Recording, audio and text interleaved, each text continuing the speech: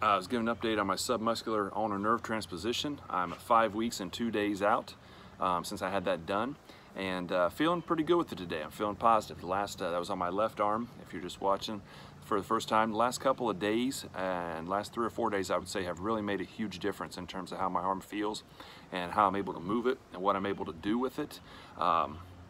Today I'm out on the back patio. I mowed the yard today, actually. First time that I have mowed the yard complete since I had the surgery done, obviously, and my wife has been doing it. Speaking of my wife, I was able to put my wedding ring back on about 3 or 4 days ago for the first time since surgery. I noticed that my hand had stopped swelling so much and my wrist and stuff, so I figured it was safe to put my ring on, and I've had that on then, back on then for a while. And yeah, so like I said, I was able to mow with a regular self-propelled push mower, just taking careful on the corners, you know, as I turn, just only pushing down with my right arm to turn and stuff as I turn and made my passes and stuff, and not using my left arm a whole lot on that. So that turned out nice. Show the yard out here. We got a little bit of going this way. There's Lucy by the tree, but yeah, showing out the yard there on the mow turned out good. So I was able to trim. In fact, I used my string trimmer.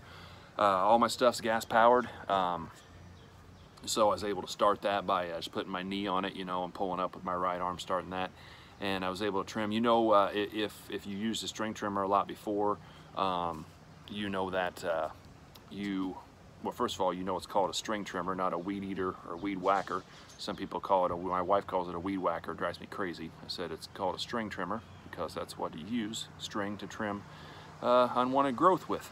Anyways, you guys know, if you used a string trimmer before, gas powered especially, the weight's all in your right arm on the engine there. Your left arm just kind of holds the handle, and it you know, it just kind of guides it. So it's obviously very little weight in my left arm as I'm running that trimmer. It just kind of guides the head where you want it to go. But anyways, I was able to trim and edge and everything, and use my blower, which I've been starting it the same way and blowing with one hand, obviously, gas powered leaf blower. So that kind of stuff feels good because I haven't mowed in my yard in over a month. My wife's been doing it, and she's done a good job. She hasn't mowed in you know, a lot, and she never ran a trimmer before in her life. But you know, it's not the way I like to do it, and also I like doing that stuff. You know, I like having that pride in doing that. My boys are a little young yet to be mowing, so you know, she was doing it, so I'm glad to take that burden away from her, although she said she didn't mind it, and be able to do it myself, and I enjoy doing it as well. So that's a positive thing. As far as range of motion, pretty good. I can't go all the way up. This is my right arm. My right arm I can touch my shoulder with. My left arm I can't get close to doing that. If I try to do that, I'm going right about in here, and I'm probably, you know, when I look at it, probably a foot away from getting my shoulder, and I can push it up more and get it further, but I can't really get close to it. It gets real tight back in that elbow back there. And so, you know, I'll talk to the doctor about that next week. I'm supposed to go to the doctor on Thursday of next week. That's 6 days away. And I'll just talk to him about that. Say, hey, is it safe to force that up a little further, doc? You know, is that good? And whatever he says, and I can do, as far as if he wants me to go up a little further with that or not. But my hand, you know, I already talked about losing that muscle mass in there. My hand is as atrophied as it's ever been on that left side. So that worries me. I'm hoping that's the reason we did this surgery, was to hopefully get more nerve signal back to those muscles and get that left hand, you know, getting stronger and hopefully getting those muscles back. But it is super atrophied now. I can see it on the top, and you know, compared to the other hand. But at the same token, I haven't really used my left hand to grip and hold things tight and that kind of stuff at all. So you know, that those muscles are going to be weaker. Like for instance, yesterday I trimmed my fingernails, and my wife had helped me with that before, but when I went to trim the nails on my right hand, and I was squeezing with my left hand, I mean, it was all I could do to pinch those fingernail clippers shut. And it was just because I was so my muscles were weak. I hadn't used them in a long time. So that's the kind of stuff I think, as I do get to the point where I can start doing things with my left arm and left hand, those muscles hopefully will start coming back.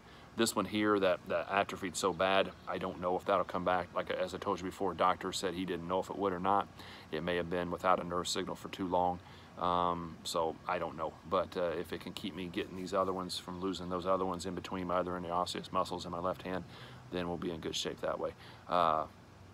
So I am off work now, out of summer, out of school for the summer, and as I said before, I usually work summer maintenance at the school, but that's a very physically demanding job, and I can't do that with my left arm at this time. So I'm hoping to get back into that later by the end of the summer. Maybe once I get on a better restriction, I can actually lift some weight, and of course then by the end of July, whenever I get fully released, I hope to work at least a couple weeks.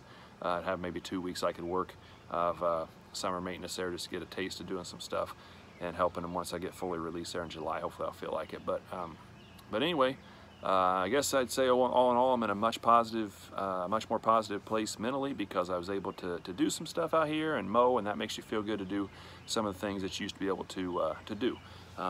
Even though I'm not fully recovered yet and still a long road, you can at least start to see a little bit of light at the end of the tunnel when you're able to do some things. So that's all I got for today, so have a good one.